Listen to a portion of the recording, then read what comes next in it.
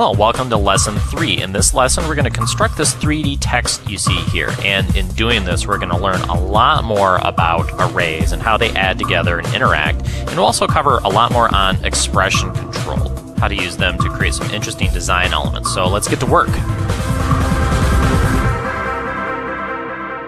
To start things out here, I've got some type that I've put into an NTSC D1 composition that's 10 seconds in length.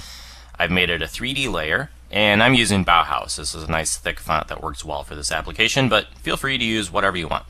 Now, actually, the first thing I'm going to do is pre-compose this. Now, the reason I'm doing this will become a little more clear later on, but the short story is that this makes it a lot easier to change this type down the road. And like I said, that'll make more sense in a few minutes.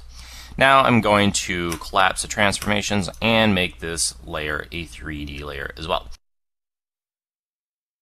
Now in Lesson 2, we learned about arrays. Arrays are values that have multiple contents that are independent of each other, even though it is one value. I tend to think of this like a train. A train is one big object, but it has differing compartments or cars that have differing contents. They're independent of each other. They could be whatever. They could be coal and hobos and corn or whatever. But in After Effects, we'll find that these are labeled as 0, 1, and 2. And as we've been using the pick whip, we've been seeing these things that are labeled as 0 in brackets and 1 and 2. We're going to get a lot more detail about what's going on with that. So let me close this up, and let's make an expression for our 3D type here. So I will option click on the stopwatch. I will type a left bracket, and I will type some fixed values for x and y. 360, 243. And for z, or z as many of you say, I will type the word index. Remember, index is equal to the layer number in the stacking order. So layer number 1, index is equal to 1. And if I make some duplicates of this, about 15 of them or so, I'll create a camera and hit the C key to orbit around. And although it doesn't look very interesting, I guess is the word, we see a little bit of pseudo extrusion here, but there's a lot more that we need to do to dress this up. But you can kind of see where we're going with this. I'm going to do a few examples of this so we can get a really good understanding of these arrays. Now let me select all these layers and delete them. Now let me select this layer here and hit EE to show my expression. And we're going to use some different terminology here. We're going to look further into these arrays.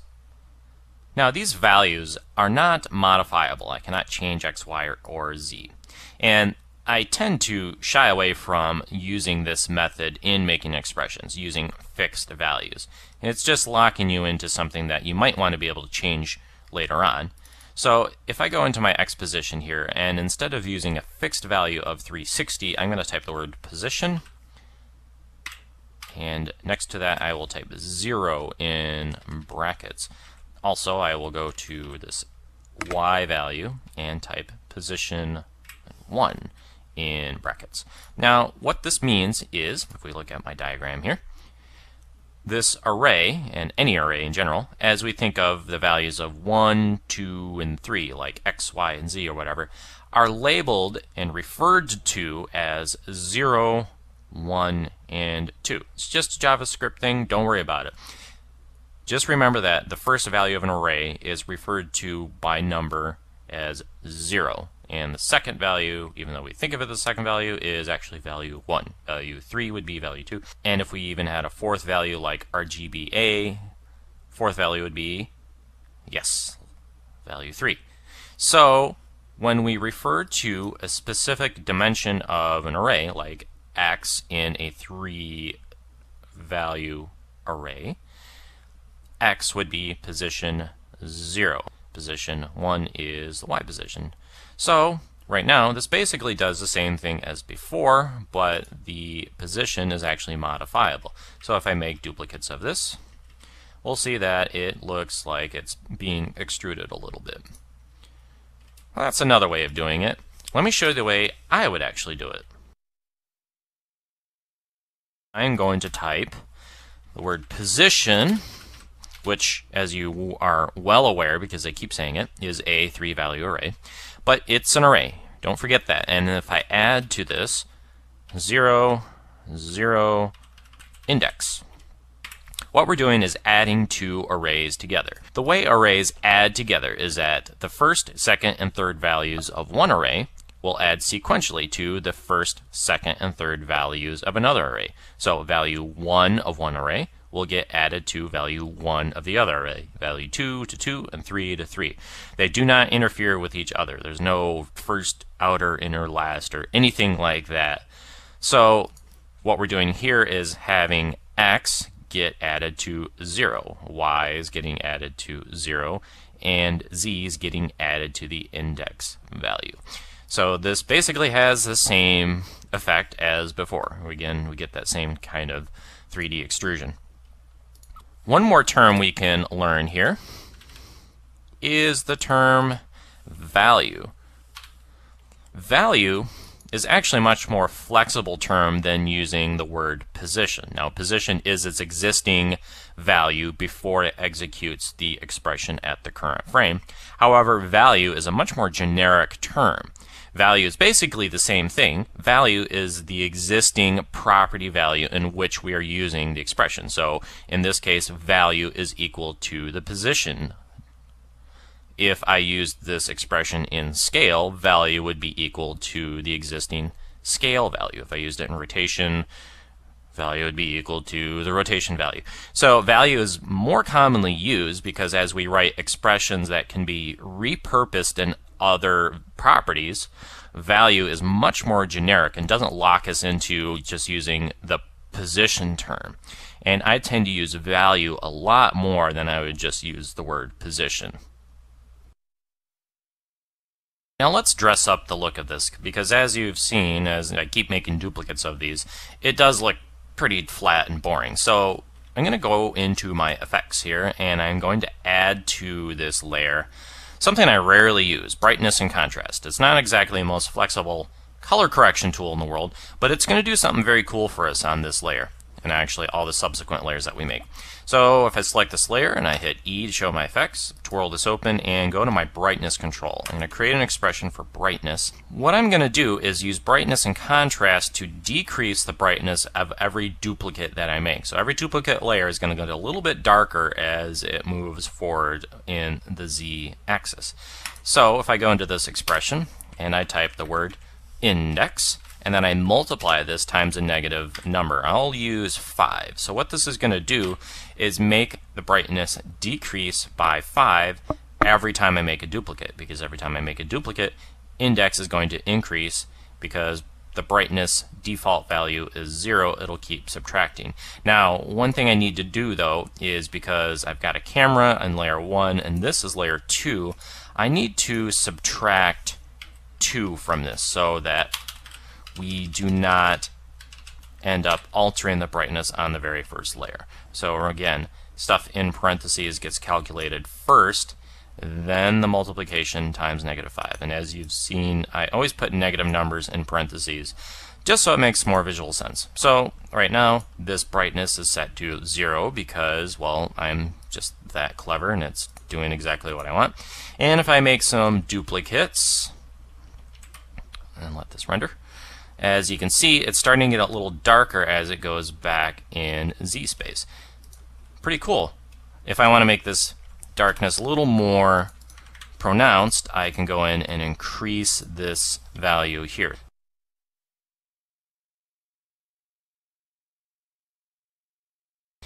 And as you see, it's getting darker and darker as it moves back in Z space. Pretty cool. So if I zoom in, we can see it looks like that. I tend to use a value right around 6. 6 seems to work pretty well. So if I make some duplicates here, pretty nice. So now we can go in and dress this up a little bit. Usually what I do is select the very first layer, the very top layer, and go into Effect, Generate, Ramp, and add a gradient to the front of this. And we can change this and make it maybe a blue to black gradient. And you can mix that back in with the original as much as you want or as little as you want. Another thing I often do is go into Stylize and add Find Edges. And I invert that and then blend it back in with the original as well. Adds a little bit of edging around the front of it. I think that looks pretty nice. First thing I'm going to do is turn off the collapse transformations switch for all of these. There's actually several reasons for this. One is because of shadow casting, and the other is just because of the 3D render pipeline in After Effects. When I do what I'm about to do, which is pre-compose these, we'll actually want these uncollapsed. So if I select all these layers and go to pre-compose, I'll call this 3D pre-comp. I'll make this a 3D layer and turn on the collapse transformation switch. So this basically looks like a single 3D layer of extruded text that we can move around and looks just like that. Very cool. If I create a light for this scene, I'm going to use a point light and I'll set it to cast shadows. And I will also create a new solid and I'll call this floor. This will be fairly big, 3000 by 3000. I'll use a blue kind of material. We'll drop this down to the last layer, click the 3D switch, hit R to show our rotation values, and rotate this, or actually orient it, 90 degrees in the x-axis. And if we wait just a second, we'll see our scene looks like this. So now if I move this light upward in the y-axis to a spot where it'll actually cast shadows, we'll see that it's casting shadows. Now, the reason it's doing this is not because this layer is set to cast shadows. If I hit AA to show my material options, you'll notice that cast shadows is off. Because this layer is a layer with collapse transformation switch on, it's relying on the properties of the layers inside. So you'll notice that this top layer is set to cast shadows. The bottom layers are not. Now, if I had the collapse transformation switch, every single one of these layers would be relying on the inside layer. And if this were on, and all of these layers were collapsed, all 17 of these layers would be rendering shadows. And like I said, it takes a really long time if you want to do that. I'm sure it looks nice, but what I tend to do is just have the top layer cast shadows. So on the top layer, you'll notice cast shadows is on. Now I will probably want to move this a little closer to the floor, and we'll create a fake reflection. You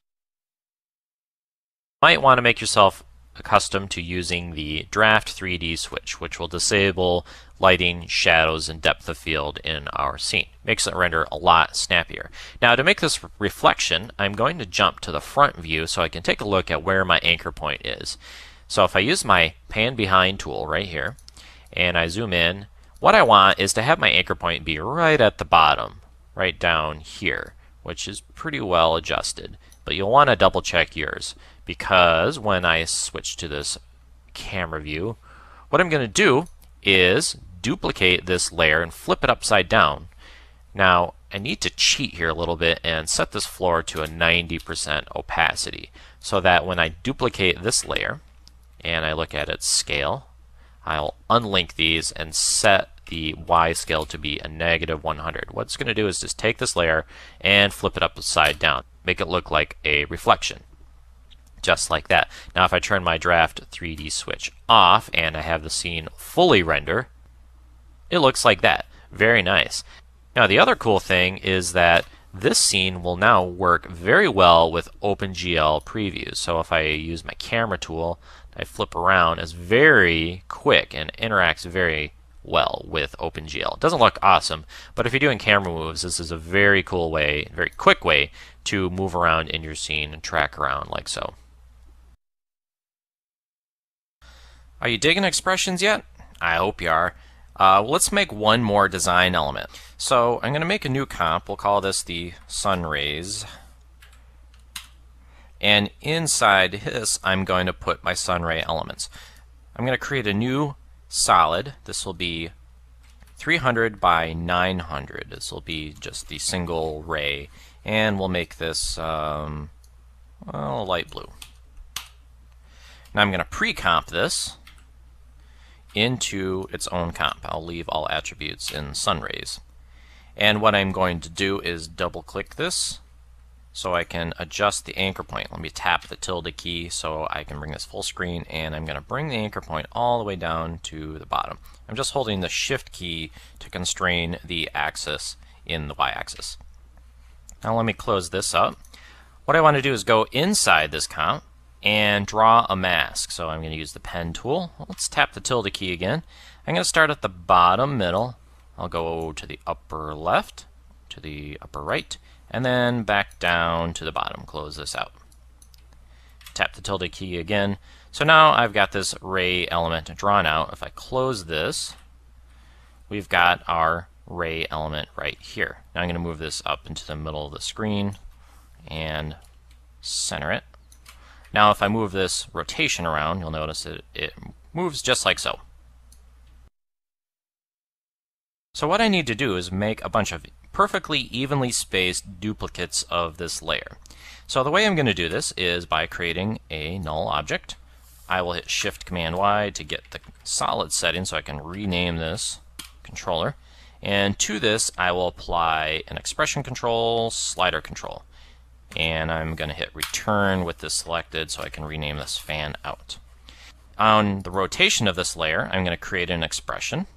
And I need to be able to see this fan out as well. So if I create the expression and I type index, well, at this point, if I make a bunch of duplicates, each one of these is going to rotate by 1 degree, as the index is equal to 7 in this layer, and this is 7 degrees. Not very interesting, not very well spaced out, and we don't have any control over them. So we need a better way to do this. I'll hit EE to show this expression again. What I'm going to do is tie into this slider control. Now I'm going to drop this down one line, and I'm going to use a variable. I'll just use n, and I will pick whip the slider control. So it's going to get this numeric value, and that numeric value will be equal to n from here on out in the expression. Don't forget the semicolon.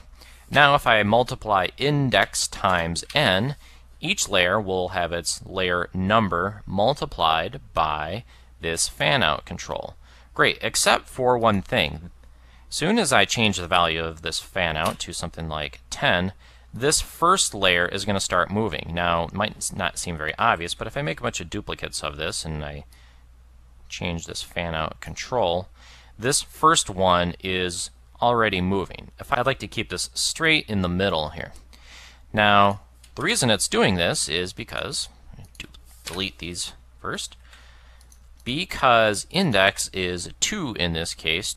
2 times this fan out control is going to equal something other than 0.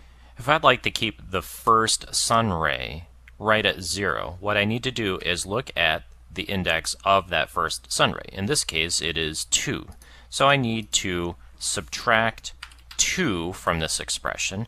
Don't forget the order of operations. Multiplication is going to happen first, and this won't calculate correctly. What I need to do is put index minus 2 in parentheses. This first layer will be 2 minus 2 times n. 2 minus 2 is obviously 0. Anything times 0 is 0. So this first layer is going to be right here at the middle. However, the duplicates that I make of this are going to be controllable with this fan out, and it's going to start right at the middle. Now, because we've pre-composed this and I have this mask inside here, I can move the points of this mask around as I see fit. Shrink this up a little bit, and these will adjust accordingly. And I can keep making duplicates just like so. And I can animate this on and make a nice little fan opening up. I use this in a lot of my designs. Now you know how to do it, so I guess I'm going to have to stop doing it. Let me hit F9 to ease that in and animate this so it opens up just like that. So this concludes Volume 1 of the After Effects Expression Training Series. I hope you learned something. In Volume 2, we're going to get a lot deeper into programming with JavaScript and our expressions. We're going to do some really cool yet fairly complicated examples that I think you'll find really interesting. So I will see you in Volume 2.